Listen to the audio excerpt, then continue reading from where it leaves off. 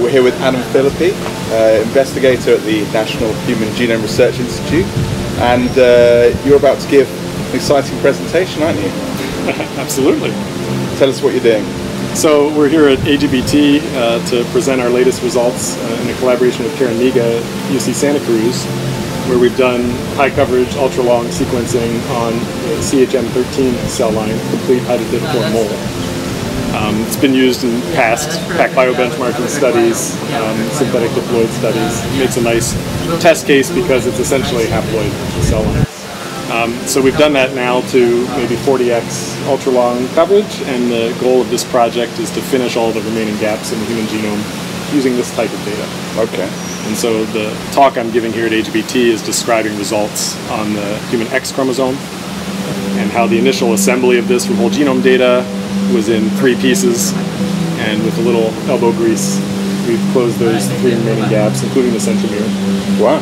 And corrected any of the errors that were in the initial de novo assembly, and have now what we think is a high quality telomere to telomere assembly of the human X chromosome for the first time in history. Wow, so that's amazing. That's actually the first time anyone's assembled a human chromosome. Any human chromosome. All of the human chromosomes in the current human reference have gaps. In particular, the centromere is the most common gap in all of them. Yeah. But even beyond the centromere, there's a number of gene families, satellite arrays, telomeric, subtelomeric regions, pericentromeric regions, segmental duplications that all cause issues. And there's on the order of 100 known issues in the current human reference genome. Wow. And now with this new ultra-long read technology, where we can get megabase scale reads, we're able to confidently resolve those reads. So this relies on getting the ultra long reads. That's great, because that's the subject of Long Read Club. Yeah, we're here for. Right, you remember that? You got the T-shirt. That's awesome. Yeah. So, I mean, talk us through the technical challenges here. You know, in terms of getting sufficient, you're going to need sufficient coverage of the chromosome. In terms of getting long fragments, what were the issues that you faced, and how did you overcome those? Yeah, so the first issue we were worried about would be the consensus accuracy of these nanopore reads, which we saw in our collaboration together on the NA12878 project. Yeah. That the polishing tools at the signal level for nanopore data are still maturing. Yeah. And we top out at around 99.9% consensus accuracy, which as a result you end up with a fair number of the genes having frame shift errors in them and so on. So we have decided to combine not just the ultra-long data, but we've also previously, Washington University St. Louis and Evan Eichler at University of Washington have sequenced the same cell line with PacBio a number of years ago. So we have over 120x coverage of the same cell line with PacBio. All right. We've collected 50x coverage of 10x genomics on the cell line, and we have BioNano, their new DLS direct label enzyme, built for this recently as well. And so we're integrating all of that evidence. So you've got 3 different types of sequencing, and BioNano as well. Sure. Okay, so that's so tell us about the relative contribution of these technologies. Do you find you need all of these to get a really good result on the X? Yeah, I think eventually we might not, but for the time being it's useful to have them all. So we start with the ultra-long reads to build contigs. We combine that with the PacBio data as well, which helps improve the consensus quality of those contigs. But in the case of the X chromosome, it was a whole genome shotgun project. So we sequenced the whole cell line, the whole genome of that cell line, but we focused primarily on the X. So the X came out of the assembler in 3 pieces. It was broken near the centromere and near a segmental duplication on the long arm, closer to the telomere. And so in those cases, we need some supplementary evidence to help us do the reconstruction. And so the BioNano maps become helpful here. In a lot of these cases, they span and tell you the copy number of the gene family or the copy number of the satellite element. And so in those cases, we can go back to the original nanopore data and identify where the assembler made a mistake. And in some cases, manually stitch that region back together and then revalidate. Okay. And so having the BioNano data was helpful from that structural validation perspective. As I said earlier, because the nanopore data can also have a slightly higher error rate at the consensus level, some of the genes have some residual frame shift errors in them. And so then we bring the 10x data in this case to polish mostly the coding regions of the sequence. Because the key bit of the Illumina reads is you can only use them to polish in the regions of the genome that you can confidently map them. And so the Illumina data isn't all that helpful for polishing a satellite array because it's very difficult to map the short Illumina reads to the right location in that array. So here's where it's helpful to have both the PacBio and the nanopore data to get the best reconstruction of the repeats that we can get, maybe up to 99.9 consensus accuracy.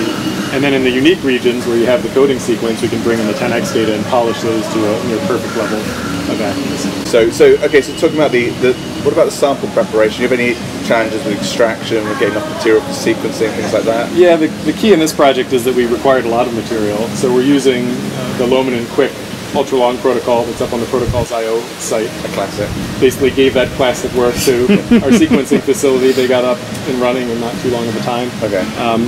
And then it was just a matter of growing enough cells that we could get enough DNA, because the input to that protocol is 10, 15 micrograms of material. Yeah. So this was almost the rate-limiting step at this point, just growing enough cells. And the CHM13 line is a bit of a slow grower as well. Okay. And so growing that all summer long so that we could keep up with the appetite of the sequencing machine was a bit of a challenge. And what sort of read lengths were you getting? Where did you top out at on your So the longest read length is just over a megabase for this. We don't quite hit the ultra longs that sometimes that we see come out of your lab, but the read N50 is about 75, 80 kb. And N50 is a bit of a tricky number, because if you have higher throughput, you can always throw away the short reads and boost your N50 stack. And so the key bit for these kind of segmental duplications we're trying to resolve is reads over 100 kb. And if we just talk about coverage of the genome in reads greater than 100 kb, we're well over 10x coverage of a whole human genome with reads at that length, and that makes the assembly much easier. And so what is it about the X chromosome that's enabled you to resolve that? Did you need longer reads for everywhere else, or? It was mostly a matter of expertise. That Karen Miga is a satellite expert and is also quite familiar with the X chromosome, and so we had local expertise that we could rely on and tell us what the expectation is in some of these regions. There's a number of other chromosomes that came out of the de novo assembler in good shape that only have one or two gaps. Yeah, okay. So we'll take those next. Okay, great. So recently, you and Sergey Koren did some interesting modeling looking at the impact of both read length and read level accuracy on how well you can reconstruct assemblies, and I think that seemed to show there was this balance between read length and accuracy, and obviously you get extremely accurate, very long reads, you've got a very good chance of reconstructing genomes fully. Did you find that modelling work was borne out by the CHM13 experiments? Yeah, we were quite happy that the figure that we have in the NA12878 paper suggested that we needed about 30x coverage of the ultra-long protocol to exceed the current continuity of the human reference. That's what we've collected, and we exceed by order maybe 10 megabase per contig N50 size compared to the current human reference. So what is the N50 of the current human reference, and what's the N50 of your new assembly? I think the current human reference is in the 50s, low 60s, and the best assembly that we have so far I think is a 75 megabase per N50 contig size straight out of the assembly process. That's incredible. I think there's a less talked about effect of having a complete reference is that it reduces the bias of all of the downstream analyses. And so if you think about any of the read mapping, resequencing experiments that are mapping to a reference, all of the reads that came from the regions of the genome that haven't been sequenced yet need to map somewhere, and then they mismap. And this causes false SNPs. It makes SNP calling more challenging just from Illumina-based sequencing. And so having all of those regions now finished attracts those reads that normally would be mismapped and cause errors. And can you quantify that in terms of, if you now go back and remap Illumina data sets against the new assembly, are you recruiting a large number of reads, or are you getting more refined SNP calls? Or? Yeah, we haven't precisely measured that yet with this new reference because we're still in the phases of polishing it. But on the X chromosome in particular, an experiment we plan to do is take the current human reference, swap our X in for the current X, and then run a read mapping experiment and quantify how much better the accuracy of that SNP calling is. Okay, so that's complete reference. So that's a good reason to try and get these references perfect. Yeah, that's the boring engineering reason to do it. I think there are going to be genomic insights born out of this as well. We had a project last year with some collaborators at NIH where we sequence more representative versions of the human rDNA repeat, and within there we're finding variation that doesn't exist in the current human reference, and following up on the functional consequences of that as well. And so I think we don't really know what we don't know, and so by sequencing these regions we'll find out. What do these centromeres particularly are kind of so-called genomic dark matter, horrible term, but what do these centromeres, now you've got contiguous sequences, what do they look like? something surprising about their structure? The thing that was surprising to me about a lot of these repeat arrays that we saw evidence of for the rDNA repeats, and we're also seeing in the centromere, is that there is a fair number of SNPs. There's variation within these long repeat arrays, and I think it's probably a bit of an open question how homogenized these repeats are. There's a lot of recombination happening, there's a lot of gene conversion happening. Have they fully homogenized, or is there unique variation in there? Okay. And this is key to being able to assemble them, because if there is variation at some regular rate, you can use those small heterogeneities to tile across a repeat that might be longer than your read length. Yeah. And so it's not just back to your original point of the read length versus the accuracy. It's not just about the length of the reads, but if your reads are accurate enough, you can then use those micro heterogeneities to tile across repeats that might be longer than the read length. And so we have seen evidence of that both in the centromeres and in the rDNA. So sort of following on from that then, what do you think is the next step? Is it more coverage? Is it longer reads? Is it higher accuracy? I guess all three, but which one would you push for at the moment? Well, we've been pushing for long reads for the longest time. Coverage and accuracy are also important. Any improvements to any of those three factors will improve your ability to assemble. Read length is the easiest. Okay, it's also the easiest to deal with when you're doing the assembly. Most of the assemblers that are built today and that you can run out of the box now rely very heavily on what's called spanning a repeat, having a read that's anchored uniquely on either side. There are methods that can tease apart variation between segmental duplications or between haplotypes. Those still are a little bit in development, and there's a lot of assembly groups working on that problem right now, but it'll be another few years until we have viable methods to do that in de novo assemblies, especially in these highly repetitive regions. And so read length is the easiest, so that's why we've been choosing to go with the ultra-long protocol. So, I mean, and following on from that, I know that the PacBio at this meeting are going to be talking about the hi-fi read idea, which is the much more accurate single molecule reads, maybe with a trade-off on the length that you're seeing.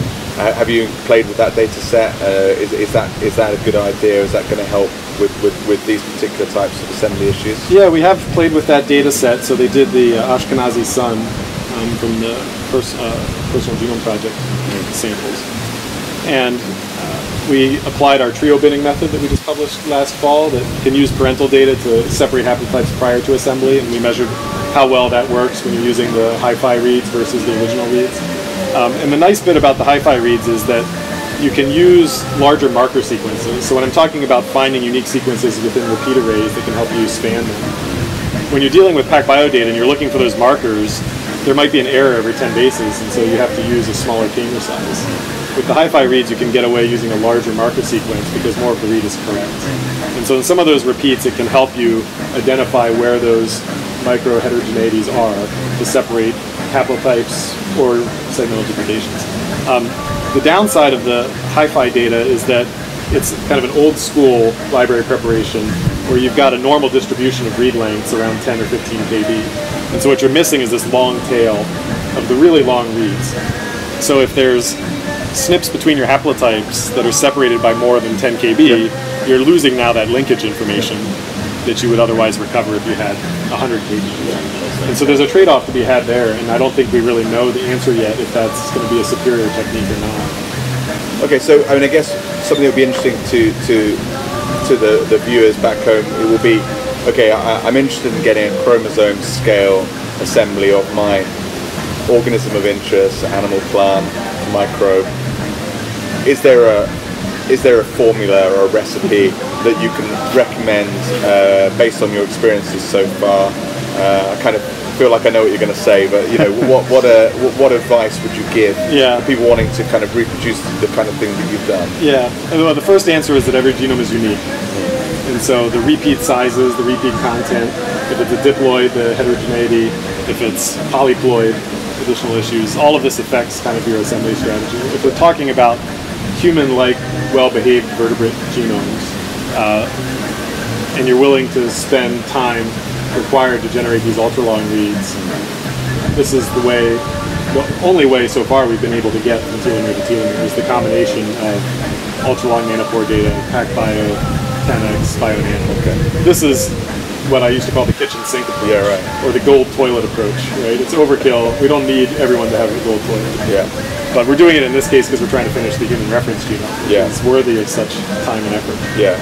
If we're now talking about pangenomics and we want to do many human genomes, then I think it's okay to say combine only nanopore with 10x or only PacBio. Yeah. And then it comes to a cost and a throughput. What kind of cost are we looking at here then for doing this kind of assembly? Yeah. 4 different technologies, Yeah. high coverage. Yeah. I mean, including the labor costs as well. You know, Yeah. how much are we looking at for doing something like this now?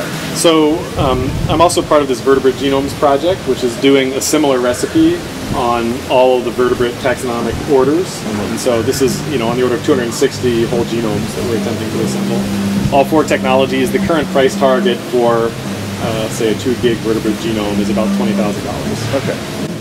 So it's much cheaper compared to even a few years ago, the amount of money that we would spend on genome projects, but everybody wants to push to the $1,000 genome. And there I think so far I've only seen things like the PromethION offering the amount of throughput and cost that you could do that at scale for that price point.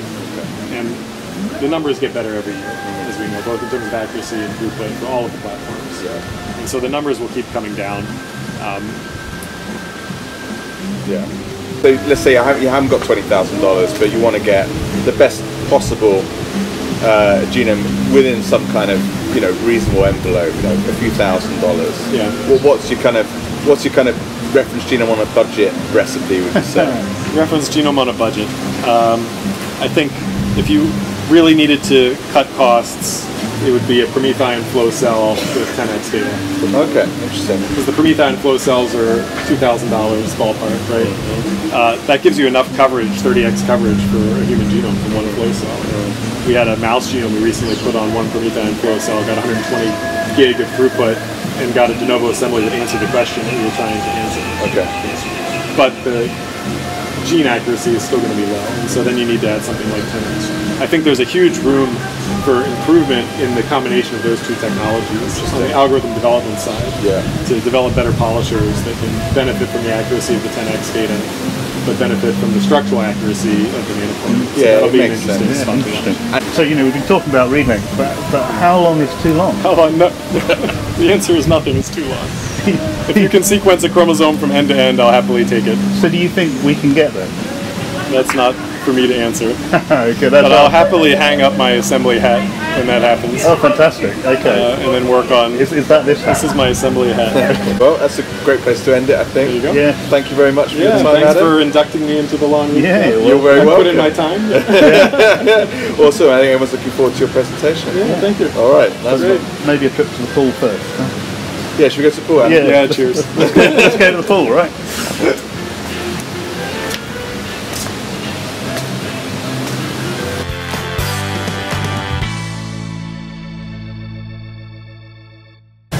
Lost my train of thought because I think about gold toilets. Nothing beats gold toilets. Yeah.